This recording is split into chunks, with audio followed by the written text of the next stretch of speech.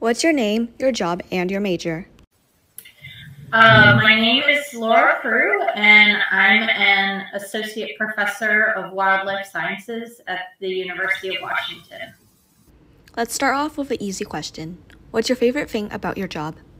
My favorite thing about being associate professor, I would say, is the freedom that you have to pursue your own interests, like the intellectual things that you're most interested in. If you can convince someone to give you money to research that, then you can do it. So I really like that aspect. And also you largely can set your own schedule. So there are some constraints with, when you need to teach classes and such, but in general, there's just a lot of flexibility. You don't have, boss looking over you, making sure you're in the office from 9 to 5. So yeah, I think the freedom and flexibility are two of the main benefits. And I also just really love interacting with students. So you're always learning new things. And, the students are really inspiring. They have fresh ideas, and it's just very satisfying to be mentoring students and educating them. Have you always known that this was what you wanted to do since you were young? If so, tell me why. If not, tell me what major or minor events influenced you to pursue this career. Yeah, I decided when I was about 10 that I wanted to be a wildlife biologist, and the inspiration from that actually comes from television more than anything else. So I really loved nature documentaries. So at that time, I was really into Wild America and Jack Cousteau. If I was growing up now, I'd probably be really into, the David Attenborough BBC documentaries and such, which I do really enjoy. So that really was kind of the inspiration and took me through. I didn't really have any inspiring biology teachers in high school. So I kind of persisted through that, and I didn't really settle on, I didn't really think about what exact job I wanted until I was towards the end of my PhD, actually. And I kind of ended up going down the professor academic route sort of by default, because I decided to be a postdoctoral researcher after I got my PhD, just to leave all of the options open, and then ended up taking a faculty position and just found it was a really great fit for me. Do you consider your job repetitive? What usually happens in your typical workday? Oh, yeah, sometimes it's repetitive. There is a lot of busy work. I do spend a substantial amount of time doing things that I don't necessarily want to do. But I think that's probably the case with most jobs. So I spend a fair amount of time on emails and on my computer, but I do probably spend about a month a year in the field doing field work, and that's really great. I'll usually go to a scientific conference once a year, which is also really inspiring and great, and also fun to spend time with my colleagues and work friends. And then I'll spend time every week meeting with my students and having a lab meeting where we discuss the latest research and give them feedback on their projects. So kind of a mix, a lot of computer work,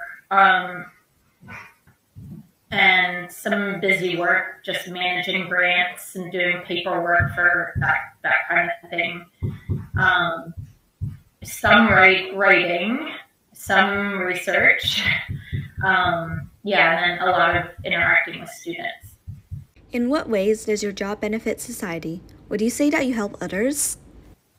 I do, yeah. I think one of the most rewarding things that I do is to teach an introductory wildlife biology class to non-majors, because I think everybody should understand how what we do impacts wildlife, and that is important for human society in a variety of ways, even if we might not realize it.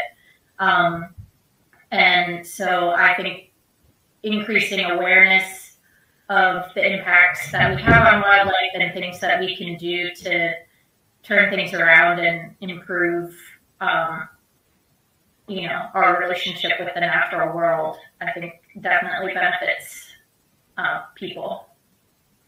What do you think is the biggest misconception people have about what you do? Yeah, well, I'm not sure, but I would maybe think, well, one misconception about being a professor in general is that all you do is teach.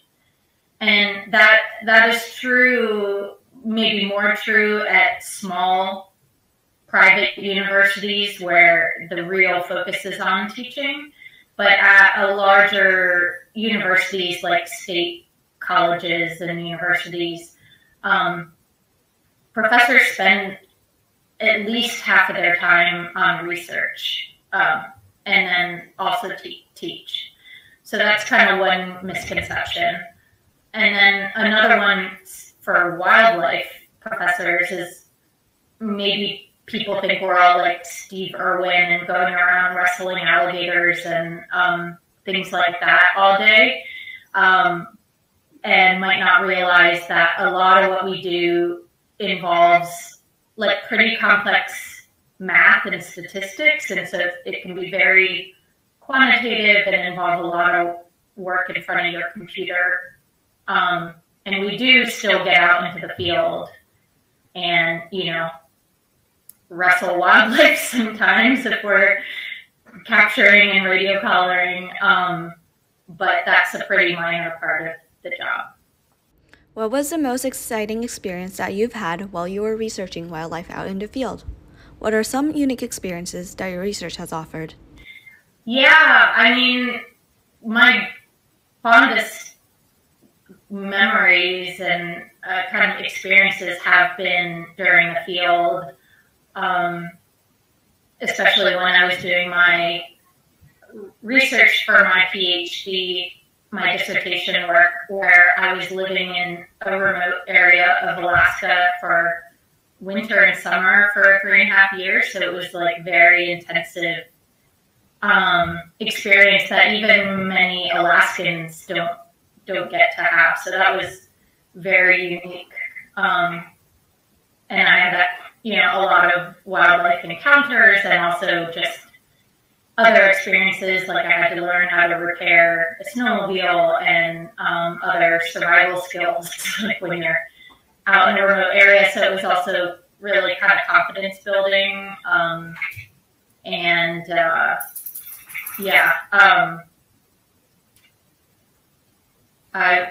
would say that's, and whenever I get out and do field work, it's kind of similar. It's really energizing and confidence building and very rewarding.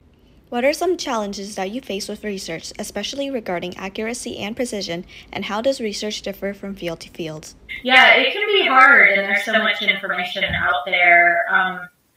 The typical process, what we do is we aim to publish our findings in peer-reviewed journals, with the idea being that your research has to be evaluated by someone who wasn't involved in the study, who's going to scrutinize it and kind of highlight if there's problems with it. And there's certainly problems with the peer review system, like the quality of the review that you get really varies from person to person. But I do think it's a really important vetting process. And every time I've gone through that process, I feel like the research has improved. So that's one thing I look for is is this information based on a study that was published in a reputable peer-reviewed journal. So that's one way that I sort of, if I see some information online, I kind of judge its quality. But it's also important to, read, sometimes even if a research is published in a reputable peer-reviewed journal, there might still be problems with it that weren't caught. So if it's something that's really relevant to my field, I'll certainly want to take the time to read the paper myself with a critical view. That makes sense. Like in high school, since I'm doing like IB, I have to make sure all my sources are peer reviewed and stuff. So yeah, and another good tool, because there's so many different studies on a given topic, meta-analyses where people compile like all the different studies that have been done on a topic and then kind of analyze that body of literature. I find those can be really helpful too in kind of seeing if there's a bigger trend when you compile all the evidence. And I think that is useful in pretty much every field of science. In your career journey, what are some lessons that you've learned? If you could do this all over again, is there anything you would change? If so, what? So lessons I've learned just in my journey in general. I think just like one of the important things is just I've learned the importance of persistence, and that succeeding in my field is pretty much a series of problem solving. You're just confronted with a series of problems, whether they're navigating the bureaucracy of your university or government permitting system to get your research done, so kind of practical problem solving, to answering scientific questions. That's all about solving problems of understanding how the world works. And so kind of honing those problem solving skills and being persistent when you encounter a problem.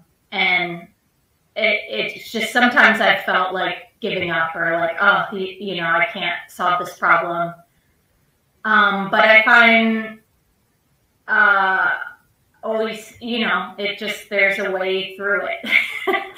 And so kind of learning how to just persist through problems is, I think, probably the, most helpful thing you can do to succeed in really any field.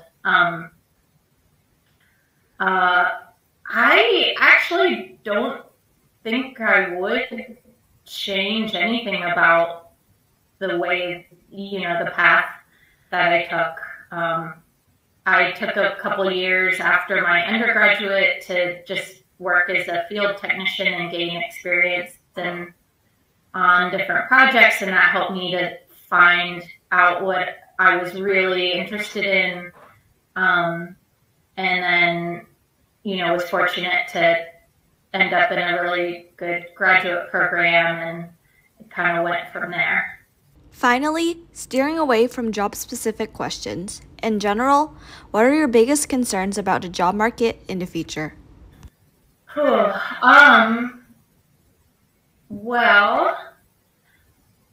right now,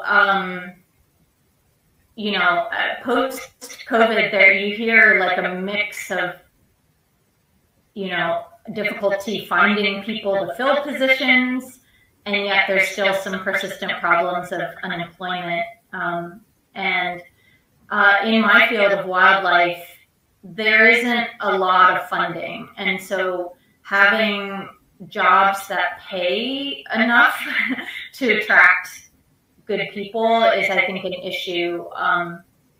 And, there just isn't much, there isn't really any money to be made in the wildlife field, sort of commercially. So the jobs are either in government agencies, nonprofit organizations, or universities. And none of those pay as much as, you know, biotech companies that are making a lot of money, or, you know, tech companies and such.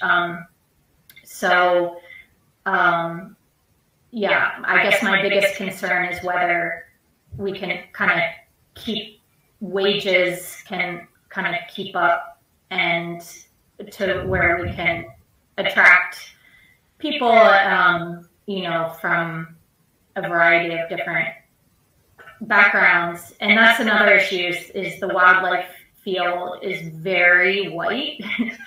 And so, you know, attracting people from other backgrounds, other cultures, is, I think, really important. And we're still trying to learn, you know, kind of build, I think, a critical mass of leaders from other, you know, backgrounds, and are really helpful in showing students, like, hey, I look like you, and you can, this is a field that you can succeed in. So I'm hopeful that we'll get there, but we still have a long ways to go.